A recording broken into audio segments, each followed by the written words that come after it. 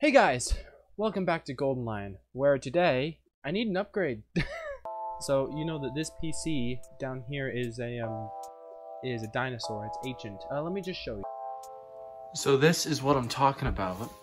Let's just forget my cable management. You didn't see that. Two things that defines this computer as a dinosaur. One, yeah. It has that. And two, do you see this sticker? That sticker is the Intel sticker from like yeah, there it is. The sticker from like 2010. So yeah, new PC is kind of a given at this point. It's got this tiny little i3 that I can't even record on properly, much less stream. No GPU, this little 220-watt power supply that can barely run the thing. So yeah, I need an upgrade. So this is kind of like a tutorial on how to make a bang for the buck gaming PC. I mean, I know I'm in no position to make this video, but this is more for me. This is just showing you guys the new rig. I've done a lot of research over the past, like, I don't know, year, maybe, to help people build parts for stuff. I've done other things, but this is my first PC build. I'm going to be building this. So, I got one of the parts for free. Let me show you it. Yeah! It's a case! So this case is the Cooler Master Masterbox TD500 mesh? Airflow? I don't know. I'll put the text of what it is on the bottom of the screen right now. So let me put this back down because it's really heavy. I can't put it on my knee either because my knee hurts. So what we're going to look for right now is the parts. I've already kind of got a list going of them right now. And I'm just going to show you guys so that if you want... Oh, wow, that made my face white. So if you want to build a budget streaming PC for as low as I could get it while still not being a bare bones PC, this is what I would recommend. First, let's go on to good old Amazon. Let's start with motherboard. I'm gonna go with a B450 motherboard, but I'm gonna go micro ATX with this one right here. This gigabyte board has everything I'll need. It has an extra PCIe slot down here, if you can see that, so that I can add a capture card if I need to, and 4 DIMM slots for dual channel support. This is the motherboard that I'm gonna be going through. It's best bang for the buck. $80 board. It looks amazing with all the components it has. It has this right here. This might look like a heatsink right here, but that's actually a thermal guard for my M.2, which we'll get in a sec. Quality of life upgrade. It's great. I'm going with this board. By the way, I will be adding this up with the good old calculator, so I'll give you guys a final total for how much this is. Alright, next we're going to go for the CPU. I'm going with a Ryzen 5 2600, $191?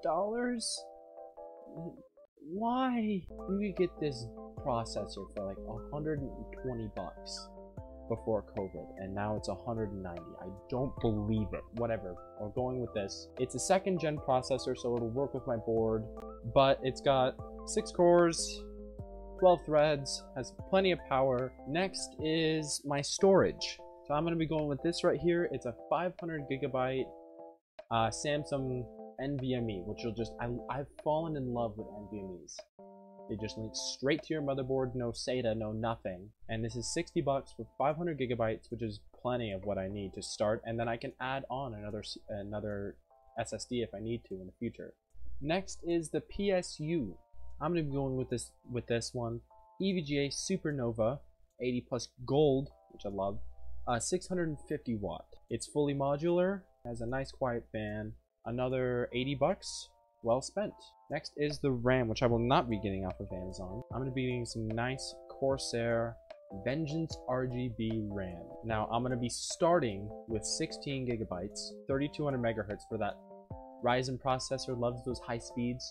Don't want to go with 2000 hertz or 3000. That extra 200 does go a long way. 16, so I have 2 sticks, and then with those extra 2 DIMM slots, I'm going to add in 2 more, and I'm going to get these white ones because I think they look nice. And again, white case, white theme, whatever. And 88 bucks. Right, the cooler. I'm going to be going with this right here. It's a nice 120 millimeter liquid cooler. Now I know. Why 120 millimeter cooler? Why would you do that? Well, I want as little thermal problems as I can get without like hardline liquid cooling. But I want to have to upgrade in the future. This is a budget build. I don't have a big budget right now. So this one will cool it down. I'll have not a lot of thermal problems with my CPU. Next is the GPU, which I'm so sad about, to be honest. GPUs are so expensive right now. Like if I go to Amazon and search up a 1650 Super, GTX 1650 Super, which is the bare minimum because, again, I'll get to that in a sec. This is $190. $190. Now, what is this garbage? $500, $300 for the Zotac one, which I'm gonna be honest, I don't trust Zotac. $500, almost $620, $500. It's ridiculous. It's just ridiculous. So I'm gonna be getting mine used. It's the one thing that I would recommend getting used at this point. Get one that you trust. Don't just go buying a GPU willy-nilly. Alright, what have I got here? This changes every day for the record. I'm just putting that out there. I've gone on this site like 4 times in the past week.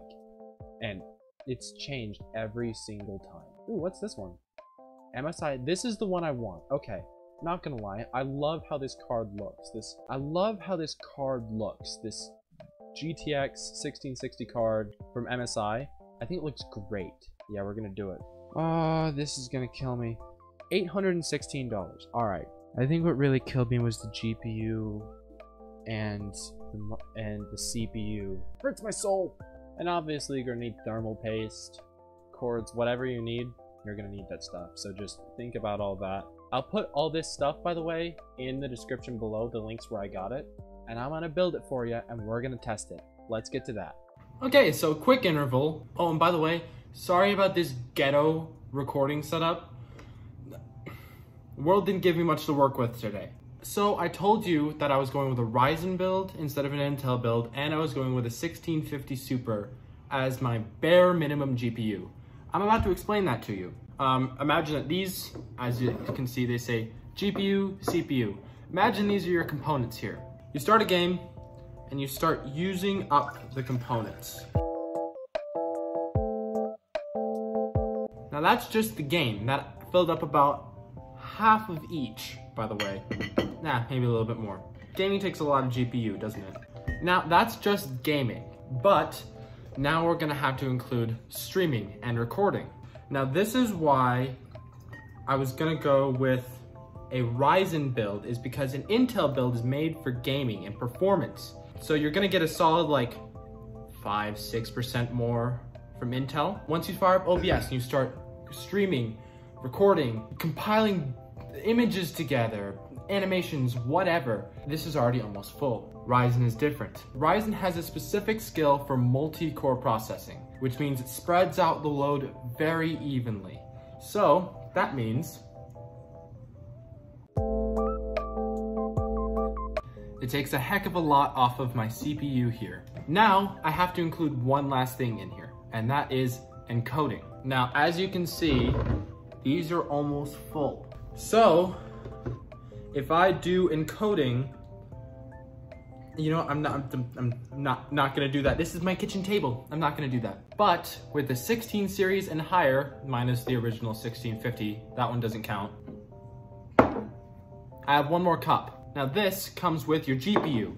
This is an encoder chip. And what I can do is I can fit in a lot of the load into this one. And again, you like the visuals? So now the CPU has a lot more room to add in more frames, or add in more animations, or do a lot more that can up your streaming quality. These were some of the very strategic choices I made when putting the system together so that I could push as much out of my components as possible. Back to the video. Alright, so it's been about like 2-3 weeks since I ordered all of this stuff, and it finally all came. And I am going to time-lapse this build with you guys, with a friend of mine. Yes, you're building it with me. No, why are you even here?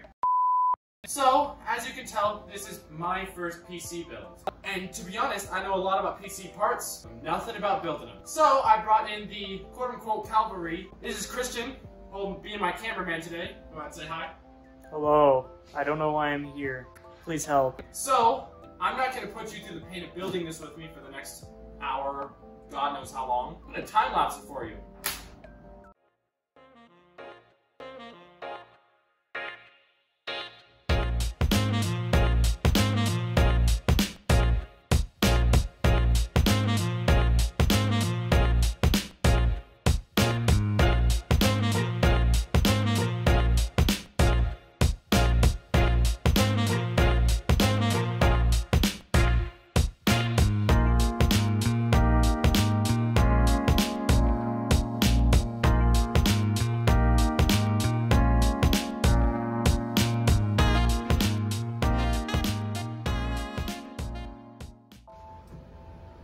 Back panels on.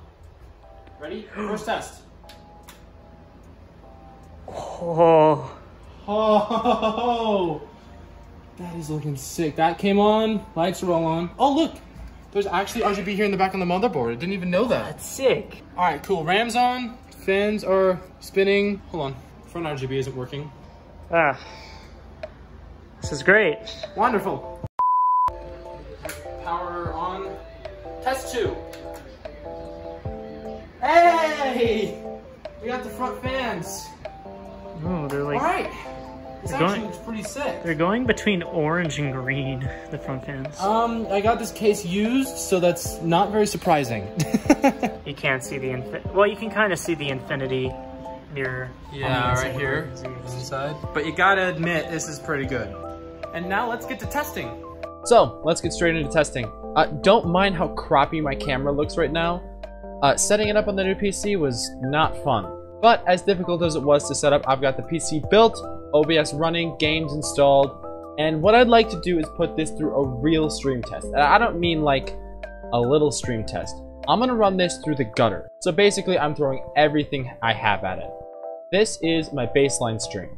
So don't mind the whole trippy OBS thing in the background.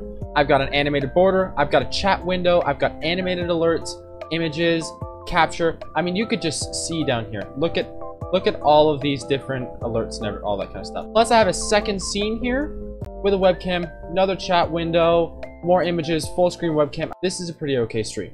And I would like to see how it will run with some games running. So there are 2 games I'm going to be running with this. Valorant, which is a very GPU heavy game, and Minecraft, which is a very CPU heavy game. Basically, seeing what this PC can do, whatever you throw at it. So, let's start with Minecraft, shall we? Alright, so it's the next day. I've had to do a bunch of configuring and stuff. Unfortunately, there's no way for me to display my FPS on the screen that I have, but let me prove something to you. I have Minecraft up right now in small screen, and you can see I have this monitor display right here that is showing me my current FPS. So, I can monitor it, you guys just can't see it. So, let's join a server and see what FPS we get. Right, I am in. CPU is at like 35% and I'm running 40, just about 60 FPS in this game. I can see drops down to like 52 frames and stuff like that, but nothing super intense. And that just might be extra blocks loading into the game or something like that. Yeah, there it goes. It just went up to 86 frames. 94 frames. That's ridiculous. Let's rank the quality and stuff.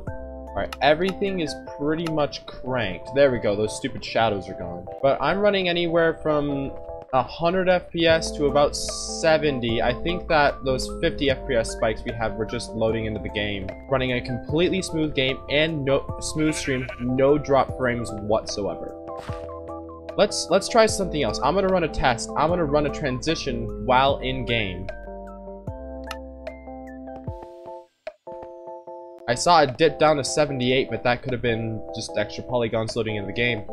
Let's try something else. Let's try Valorant. That's the really GPU heavy game that I have. I'm hoping that this is capturing properly. I'm running at about 70. I can see in firing range in Valorant. Still sitting around 70, hit up to 80 a second ago. The lowest it's dropped is 68. Let me try something. Let me hit a transition while in game. Do this. Nope. Nothing. Not a drop frame. Alright, cool. That's all I needed. So basically what this proves is if you want a budget setup for gaming and streaming in 2021 with all the awful prices and stuff right now, this is probably the way to do it. It cost me just around $1,000-ish. I also spent a little bit too much. I spent a little bit too much on the RAM as well as the cooler. You can go with just the stock cooler that comes with it, and it'll do just fine. I just wanted to get some really good cooling in this because the thermals in my room aren't amazing. And you could spend a little bit less on RAM. Let me look it up. So my RAM down here costs about 90 bucks for 16 gigs. And you don't need to spend that. You can get this right here that costs a little bit cheaper, and it'll do the exact same thing, just minus the RGB. And this is $10 cheaper for this. And also the case. My case, what was it? What is it right now? This case I got used, and it's so ridiculous. It's amazing. It's got great airflow, all that type of stuff. But you don't need that. You need something that will start it off quick and easy. You don't need something like this. I got this for free. How much is this one right now? Yeah, this case is 120 bucks. And you don't need that. You do not need that for a setup like this. So I found another one for you. It's 50 bucks. It's got a nice front panel. It's got great I/O. And I wanted one that looked good. This one has plenty of expandability for whatever you need it to do. You can put more fans in it. You can put... And it's 50 bucks instead of 120 bucks. If you want to save some money off of the build that I have right here, you can go for the case I've shown you, the different RAM, and the stock cooler that your CPU comes with. So I'll put the price of mine right here, and I'll put the price of the cheaper one right here. Quite a bit of a difference. I'm going to do the math for it here in a sec, but it's probably going to be a little bit less. And of course, I've built these all out on kit.co, links in the description below, so if you want to build something like this yourself, you can. And finally, before I go, I have done some beauty shots of the new PC. And if you guys would like to see that, have a great day, guys. I'll see you later. Shut up and sit down.